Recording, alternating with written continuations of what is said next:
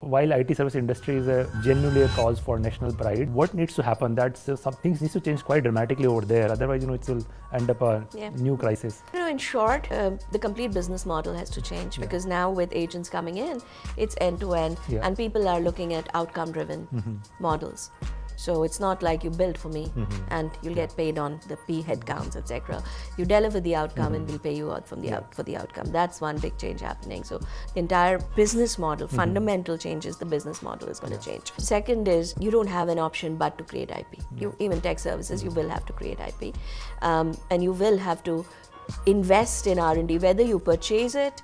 I don't think it's an either or. I think it's an and story. You can purchase it, but you also have to build your in-house capabilities in areas like agentic, some of the other emerging areas, right? You have to do that. And I think we as a country, and this is where government can play a role definitely, is we as a country, and we're going to continue to push government to do this, is build a better brand for India tech, not just the back office.